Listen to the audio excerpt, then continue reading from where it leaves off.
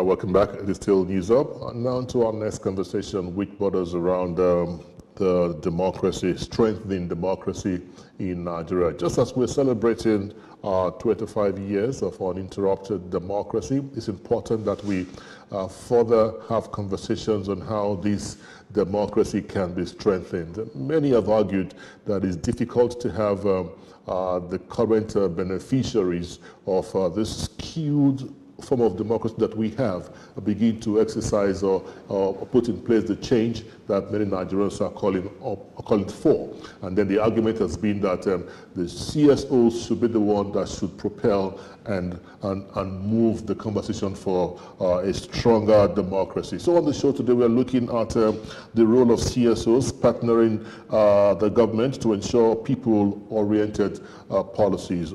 In the studios this morning is Oluwatosi Oladiton, who is a policy expert. So good to have you on the show. So good to have you. And happy Democracy Day. Yeah, it's 25 years at a stretch. That's quite commendable. Okay, so what really comes to mind for you when we say we are enjoying the 25 years of uninterrupted democracy? Is it something that you want to celebrate, or is something that comes with mixed feelings for you? Okay, so while I was reviewing the presentation by the president, 16th president of Nigeria, I said we've celebrated political democracy, but we've not yet attained economic democracy, in which means that democracy, in his own words, means that there's a liberty of thought, there's a liberty of different opinions. You can bring different views.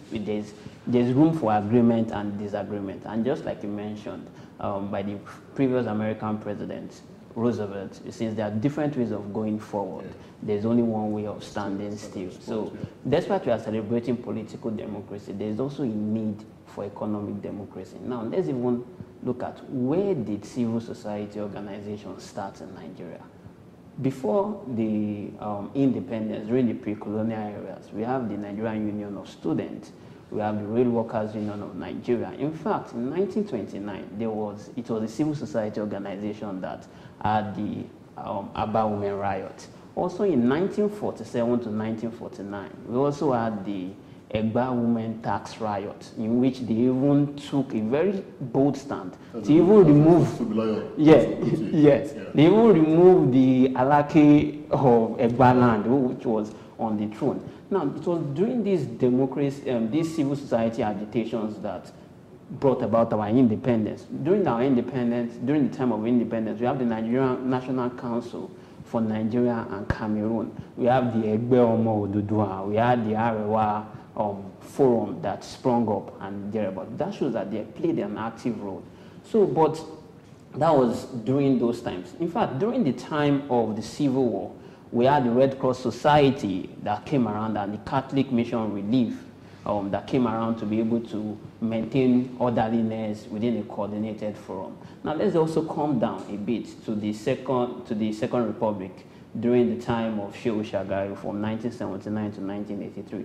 There were also civil societies at that point in time. In fact, there was a global economic crisis that was caused as a result of energy and the monetary policies that were taken by the United States. There was a global recession that led to the implementation of the structural adjustment program for Nigeria to run in 1975 and 1976. In fact, that was the first time we heard about the devaluation of the Naira when the World Bank came. So at that point in time, women could not vote prior to that time. It was a civil society organization that came together and ensured that women were able to vote in the North. And prior to that time, it was only in the South we could have women vote. So let's come down a bit further. During the time of the General Ibrahim Babangida, General Sani Abacha, and Abdul Salam. So we also have we saw more activities by civil society organizations. We had the Civil Liberties Organization, which was founded by Nwankwo and Odisa Akabuba. We also had the Constitutional Rights Forum, and we also have the Committee for Right of Democracy. We also had the Campaign for Democracy, and we also had the NADECO, which is the National Democratic coalition. These were put together by very strong men that the president mentioned yesterday, such as Beko, Ransom Kuti, Alao, A.K. Bashorun. We also even have the Oduduwa People's Congress that was formed by Dr. Fred Dekesio Otonfashion in 1994. This was originally a civil right. But now let's calm down. In recent times, these institutions even migrated to form political parties back at those points in time, where we have the left wing, which was the Social Democratic Party, and the National Council of Republicans, which was the right wing of it. So they took a stand and advocated for a cause. There was no bit of bias. Now, let's even look at the Oduduwa People's Congress. After Fashion went into exile, it was confined. We had the likes of Gani Adams that now turned it from advocating for the justice of Nigeria into some people bringing in rituals and all those things that for own and causing mayhem. In fact, if you look at it critically, the indigenous people of Biafra, IPOB, is meant to be more or less like a social forum or a civil society of organization. But by the time you are not bringing terrorism into it, you are not allowing the government to be able to have a free course for them to even listen to you. Now, prior to that time, in the emergence of our democracy too, in 1998 to 1999, we have the National Transition Group, which after Abacha died in 1998, that brought about the democracy which we are celebrating 25 years. So it's also a civil society organization. So civil society organizations have played their role to ensure we get to where we are today. Some of them lost their lives. In fact, we knew that someone like Anthony Enaro was sneaked out of Lagos through during the odd hours of the night for him to go to Benin Republic before he joined the other people. In fact, they even have Nigerian chapters and international chapters. So that's to show that they are very active. If they are able to come together and bring their voice and be able to advocate, they could easily drive a reform. But if you look at recent times, the closest we could have to a civil society organization playing similar role like what they did in the past was during the NSAS protest. But they were not coordinated enough.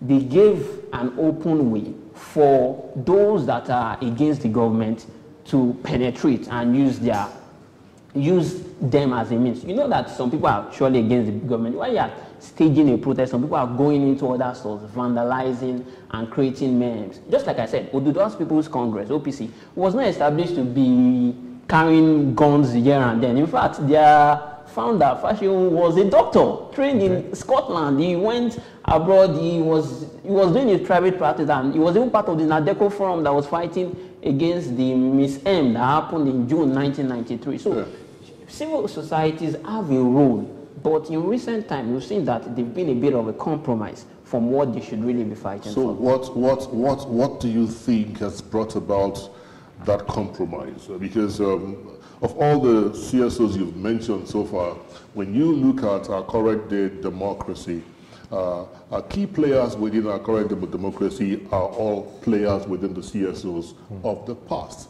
Could that be the reason why there seems to be like a downturn in CSO activities in Nigeria? Because we have seen that they have all risen to power right now. Nobody is propelling that civil society organization fight anymore. Okay, so let's look at 2012 when we had the likes of Adam Oshomole at that point in time. As soon as Adam Oshomole got into the aim of power, and some of these people that were initially fighting for democracy, rather than them going to represent the masses, it was a bit, we didn't know whether they were actually representing the masses or they were not representing the masses. So what we'll say is that some of these people, by the time, the fears they have is that, okay, you come and say you're fighting for the people. By the time you enter into closed doors meetings with the president or those that are at the aim of affairs or those that are in the rightful place to take those decisions, we don't know the results. So rather than you come out and tell us, okay, this is the verdict, this is what we are able to do, we see that there is a dwindle and nobody is ready to risk his life. Now, for those that came out during the NSAS protest that they lost their lives, nothing was done. Nothing was even done to commensurate. The worst we could have it at that point in time, even though some people lost their lives, but they were sentenced to prison when we have the likes of Gani Fayemi, the likes of Femi Falana going to advocate for those people. In fact, the Chief Olusegun Obasanjo was even sentenced to prison. It was a civil society organization that rose up and they said that, oh, rather than even sentence, 40 of them were sentenced to death. that they should even be killed. It was civil society organizations that rose up and ensured that, okay, it was jail time, and as soon as things got the way, they were brought out of those coffers of the government. So what I think is that there is a misplacement of priorities. Some of these civil organizations are not being funded by the right rationales again, or even though they have the rationales, by the time they get to represent the people, the motives or the language begins to change. In fact, the National Consultative Forum was formed by 3 civil society organizations: Nigerian Medical Association, National Association of Nigerian Students, and Nigerian Bar Association, founded by Alaoike Bashorun. But now, Nigerian NANS that we still have, when I was during my time in school, I don't even know what NANS did at all, right? No, sorry, I may have to interject. I mean, it's a good place. I was hoping you will take the conversation in that route. Because when you look at what happens in the universities, because I feel that if we're talking about entrenching democracy in Nigeria, we should be looking at getting our students involved and interested at that level. But what you find in our universities is a situation where vice chancellors clamp down on student union government. As a matter of fact, in some universities, they say they don't have student union government anymore. They just have student union. You take away the government. Now, what is, because incidentally, the CSO are more focused on Abuja, where the big money is, where the donors put in a lot of money. Yeah. So what are the CSOs doing to ensure that democracy or the tenets of democracy are entrenched even in the high institutions of learning? So it still comes about the independence. When there is no clear-cut independence. During my days in the university. What do you mean independence? So your donors, those that are majorly supporting and providing those financial support for you to even establish as an NGO, are telling you to fight for a particular cause, and you just need to follow that particular cause. Or by the time you get into the coffers where you need to negotiate or take decisions on behalf of those you are representing, you are being offered something that makes you to go back. So we saw that. Let's look at the classical example. The last week, where we had the labor shut down the national grid and everything was in a state of commerce. Of course, we know it's more or less like treason or felony. But immediately after that incident, the key person of Nigerian Labour Congress left to attend the International Labour Conference, which I'm not saying is bad. Yeah, you should attend. But you said after 1 week, you are going to come back and present such case. So we are not seeing that after 1 week, nothing is being done. Yeah, we are still waiting for the nod of the president, and the president have said that, oh, he's going to do something on the minimum wage. We saw the way the national anthem was, the revised national anthem was brought back within a space of 48 hours, and we had it passed into law. Minimum wage that is of core necessity to the people is not following that same pace. I know several consultations would have been done. In fact, some governors are not even comfortable with paying the 62,000. Some are negotiating below. So what we have is that we are putting more pressure on those that will have naturally advocated, either through direct pressure or indirect pressure. When I mean direct pressure, threat to life, which we've seen in previous. It was also there. In fact, it was even worse under the military regime. But these people stood their ground. They had the firm belief that they were fighting for something, and they could not go to the other side and compromise, because their members will say, why will you go there and receive that thing? No, this is what we are fighting for. Let us hold on to our strong belief. Or indirect pressure, that they not ensure that they bring those people into office, right? So when I was playing unionism in school, I need to follow a particular trend. There are some godfathers, there are some people that, and those people were saying that, no, when you are coming to fight for it, you cannot come and fight for a just cause. So it takes someone that have a clear independence of mind for you to do it. But let's even look at it. For you to even operate as a civil society organization, you need to have a lot of people. You need to have mass followership. How many people are willing to lose their job? In fact, some companies do not even support unionism. Again, so once you are entering the company, they say there is no union. So if you are having a case whereby organizations, private organizations are not even supporting a case of advocating, I know where they are coming from, that people might want to come against the management. So this is sounding like a dead end for the fight for demand for good governance, demand for accountability, if this is what CSOs have all been relegated to. So who does the fighting? Who speaks for the common man out there right now? So it's quite difficult. It's quite difficult for CSOs to really have their hold, Because one, they think that, oh, these people are of superior authority and they're not going to do anything about it. Also, there's also this risk of the other people with other political interests using it to go and cause meme elsewhere and say that, okay, we know that during the NSAS they were staged at a particular place, but some people were destroying everything here and there. So, but what can be done? How can CSOs break away from this liberty? What exactly is the right way to go about this? So, for example, I look at the case of IPOP. You shouldn't just go about killing the military people. You didn't need to even carry any arms at all. You are fighting for a true state of federalism, or in the case of where there is no federalism, find a way to leave the country. Let's look at USSR. USSR was made up of so many countries before, and everybody found their ways and found their way to be able to do it. What is the right? Can you build a strong base that you can even hold your House of Representatives accountable? Let's leave Abuja. Let us not fight with Abuja. Let's even hold our councillors, our local government representatives, our House of Representatives. Let's hold our senators accountable. What can they even do in our local? Then from local, like we say, all politics is local. You need to come to the grassroots. One of the problems the CSOs we have now, I wake up every morning, Serap will write something to the president. In fact, might not even get to the ears of the president, because the president says, oh, Serap is one organization down there. But when this is seen at the grassroots, you are able to hold your representatives in the Home of Affairs. You'll be able to see a bit of more structure. So the last question from my end here. Do you think the way CSOs are funded should be reviewed?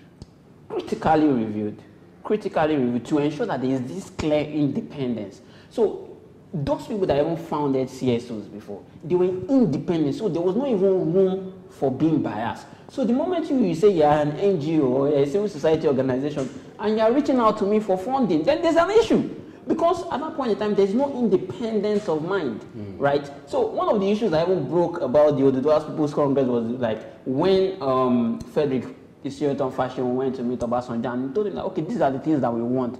And Gani Adams said that, oh, you've collected money. And Frederick Fashion said, I didn't collect any money. In fact, those people, they were living themselves. They were men themselves. They had their own economy. They could live for themselves. But they felt that, oh, there's a need for me to fight. So now, what keeps happening is that they keep playing the game of hunger. Let's look at the election setting of Nigeria. You see, nothing is being done now, right? Everybody has kept their mouth closed. Once it's 1 year to election, you start seeing people sharing bag of rice, sharing things, many things that cannot even hold you for over a long period of time. And you think that, oh, once you're able to provide you that support, you'll be able to raise your voice and everybody will be able to vote for this particular person without even critically examining. Is 1 year in office? Have you held your House of Representatives accountable?